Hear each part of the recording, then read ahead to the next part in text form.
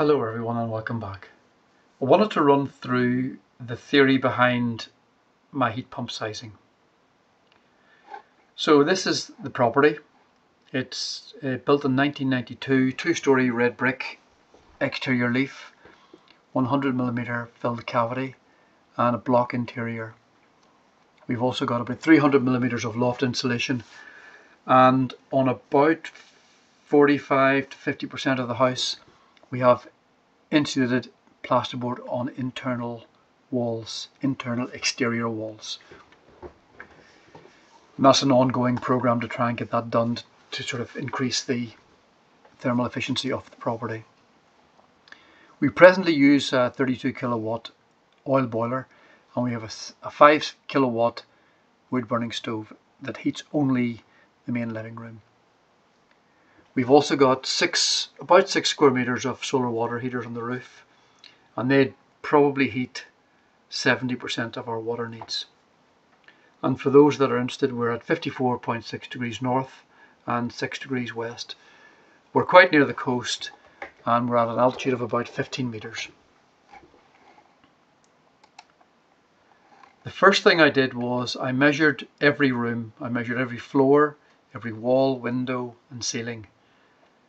I then attributed U values to the various elements of the construction and calculated the heat losses to the outside world. I ignored heat losses to adjacent rooms or from ground floor to first floor, simply because it's not a loss to the property, it's simply a loss from the room. So this first table deals with losses through the insulated screed floor, and I worked out that I have a power loss of 86 watts per degree Kelvin or degree Celsius through the screed floors on the ground floor. I then looked at all the window losses and I worked out that we were losing 52.5 watts per Kelvin through the windows. I then looked at the ceilings on the first floor and calculated that we were losing 54 watts through all the ceilings. Some of those ceilings have insulated plasterboard as well, so they're much better, as you can see, and I've changed the figures there to represent that. And then this final table looks at all the exterior walls minus the windows, because we've already calculated the window losses, and we've worked out that we lose 115 watts per Kelvin through the main exterior walls. Now if you add those all together, the property loses 308 watts per Kelvin, and if we want to maintain a 20-degree differential, in other words 20 degrees inside and it's freezing outside, or it's 0 outside, we would need 6,162 watts to do that, to 6.1 kilowatts. I also then used some rules of thumb that I got from Michael de Podesta on YouTube, and you can look him up here. There's his handle, it's at Michael de Podesta 001, and he goes through the theory of how he got these, and he can do it much better than I can. But basically, if you know your energy usage, your oil or your gas usage per annum, you can work out what size of heat pump you would need.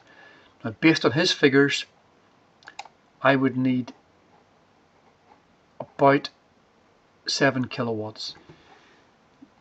As I'm further north than him, I would have to add about 15% to the figures, so that brings me out at 7.9 kilowatts as a heat pump size. Now we know from the heat loss calculations that I showed you that I think on a particularly cold day I will need 6 kilowatts. His figures are coming in at between 7 and 8. If I then use degree days for my local weather station, which is Belfast City Airport, I can basically repeat his calculations but with my degree day figures. And if I do that, I see that I would need about 6.8 kilowatts of power in a heat pump to heat my property.